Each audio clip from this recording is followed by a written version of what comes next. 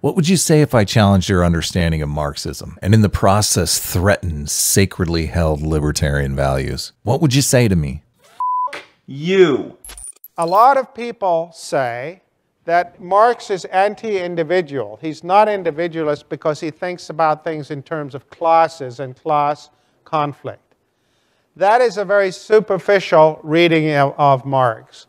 Actually, Marx is an individualist because if you look at how he defines classes, he defines them by reference to the way in which individuals relate to the means of production. I've noticed when people talk about Marx, most of them take a very shallow interpretation of Marxist philosophy. They talk about capitalism, socialism, and communism as if they were three football teams competing in some economic Super Bowl for social dominance. This isn't what Marx had in mind at all. For Marx, these three social and economic systems were distinct stages in the economic evolution of mankind. Marx was a contemporary of Darwin and imagined economies evolving over time, changing to accommodate various social and technological pressures. Like lower primates led to mankind, capitalism would eventually lead to socialism, and socialism would lead to communism. Many people want to shoot down Marxist philosophy on the grounds that it goes against human nature. But Marx himself had a pretty fair understanding of how human nature works. He knew societies often become unstable, that many people long for something more than mindless work,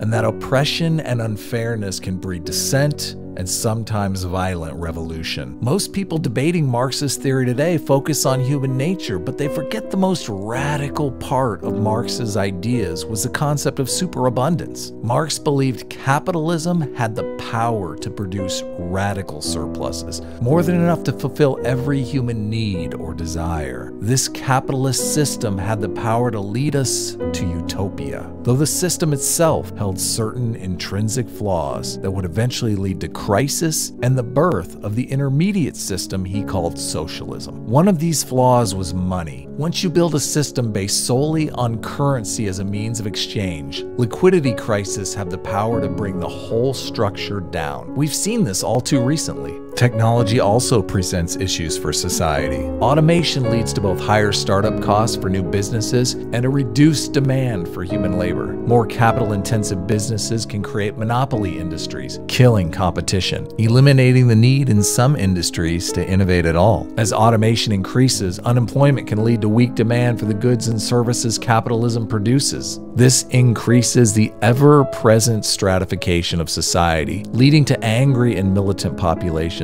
eager to take the automated reins of production for themselves and the good of the wider society at large. Libertarians spend countless hours debating human nature as it relates to Marx, but I rarely hear them engage the topic of superabundance. Marx understood human nature quite well for a man living in the 1800s, but his point was human nature is destined to evolve as our economic environment evolves around us. Superabundance has always been the weakest link in Marx's argument, but I often wonder if it always will be. Futurists like Ray Kurzweil or Aubrey de Grey believe there are humans alive today that will become immortal, and we will soon have the ability to create virtual worlds where people can be whatever they want to be. What will money mean in a place like this? How will humanity value things in a virtual world where pink Lamborghinis and perfect bodies have essentially zero cost to produce? How will populations react once the difference between wealthy elites and the wider society is not just one of financial means, but also incorporates huge discrepancies in life expectancy as well? How will the governing class respond once superfluous masses pose any superficial threat to an ever-increasing grip on eternal youth or their technological ability to sustain unending immortality? If Marx was alive today, I think these are the questions he'd be wrestling with, not some trivial debate over brain drain or CEO compensation. I agree with most libertarian principles, but the world is not a static place. It's changing before our very eyes, changing in ways Marx may have never imagined. Maybe it's time to stop subscribing to economic dogma of the past and start debating the realities of humanity's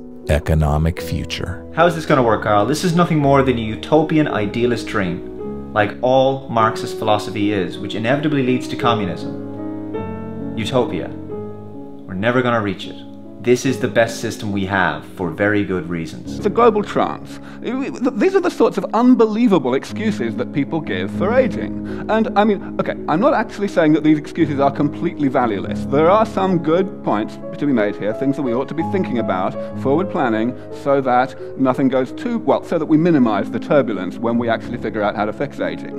But these are completely crazy when you actually remember your sense of proportion. Now, there is one argument that some people do think really is that strong, and here it is. People worry about overpopulation. They say, well, if we fix aging, no one's going to die to speak of, or at least the death toll is going to be much lower, only from crossing St. Giles carelessly, and therefore we're not going to be able to have many kids, and kids are really important to most people. I think it's true that we will face a dilemma in this respect. We will have to decide whether to have a low birth rate or a high death rate. And I say that that's fine. The future of humanity is entitled to make that choice. What's not fine is for us to make that choice on behalf of the future. If we vacillate and hesitate and do not actually develop these therapies, then we are condemning a whole cohort of people who would have been young enough and healthy enough to benefit from those therapies, but will not be because we haven't developed them as quickly as we could. We will be denying those people an indefinite lifespan, and I consider that that is immoral. 40 years ago, we had Pong, like 2 rectangles and a dot. That was what games were. Now, 40 years later, we have photorealistic 3D simulations with millions of people playing simultaneously, and it's getting better every year. And soon we'll have virtual reality, we'll have augmented reality. If you assume any rate of improvement at all, then the games will become indistinguishable from reality. They'll be indistinguishable. Either we're going to create simulations that are indistinguishable from reality, or civilization will cease to exist. Those are the 2 options.